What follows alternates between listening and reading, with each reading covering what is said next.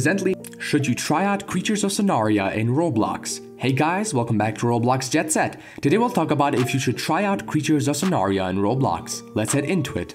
Number 1. Creatures of pond of drinking water is nearby, with a passageway leading up to the underwater caverns beneath. Because of the quantity of berries, this location is ideal for plant-eating critters. Here are some of the reasons why you should try out this new game. Number 2. Hot Springs. There is a hot springs region in the southeast portion of the island, south of the desert that leads up to the snowy Sonarian hills. Residents of Sonaria have been seen relaxing and sipping from these warm pools of water. As a herbivore, there is also plenty of vegetation to eat. Number 3. Swamp. A huge swampland may be seen on the island's western side, a cluster of ponds and towering cypress trees among little shrubs that can be used as a hiding place for predators, and a prey equally can be found within. A lot of ponds have tunnels that lead to the ocean and can be used for speedy transit. The swamp is scattered with logs, lily pads, and several other types of flora, while vines surround the hanging trees. Due to the denseness of the treetops, flying species have a difficult time hunting in this location. Number 4. Redwoods. The redwoods of Sonaria, located near the swamp, are a coniferous woodland with a marsh to the south. A number of rocky outcrops dot the interior of the forest, which is dotted with huge lakes and ponds.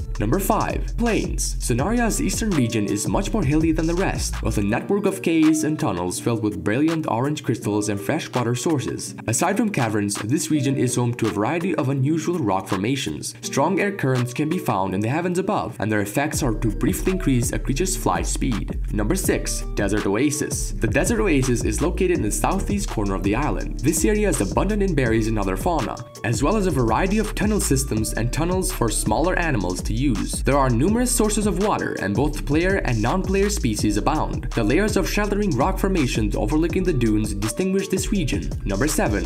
Dune. The dunes are located on the fringes of the desert oasis, and there isn't much there but a large watering hole in the center with a large rock art spanning over it and some nearby flora. Flyer's Rock, as well as a massive cave, can be seen nearby. Number 8. Flower Caves. The Flower Cove, located near the desert, is seen by some as a kind of Eden. A broad range of vegetation thrives in the area, which also has a source of fresh water, teeming with non-player organisms, but it's also a viable habitat for carnivorous species. This location is mostly engulfed by a vast cave-like creation of stone with several aspects of entry at ground level and sprinkled atop the rocky ceiling despite its size. Number 9. Volcano. Basalt covers the western half of the island, with a massive cinder cone volcano dominating the terrain. Its basalt and grass cliffs are adorned with a plethora of berry bushes and trees. A little cove with crystals and a lake are also located there. In-game, the volcano remains dormant until the 8th summer, when dramatic music will begin to play and molten lava will shoot forth, leaving meteors of igneous rocks to decorate the sky and area around it. To avert certain death, creatures are urged to seek sanctuary under huge constructors, caverns, or underwater. When the music stops and the volcano goes dormant, the event is over. Number 10. Tundra. Massive mountains and snow cover the tundra, which is surrounded on all sides by floating rocks. It is located to the west of the hot springs. Because of the harsh climate, trees and other plant life are generally absent. There are a few caves in the area. Many of Sonaria's aquatic species can be found in the massive expanse of water,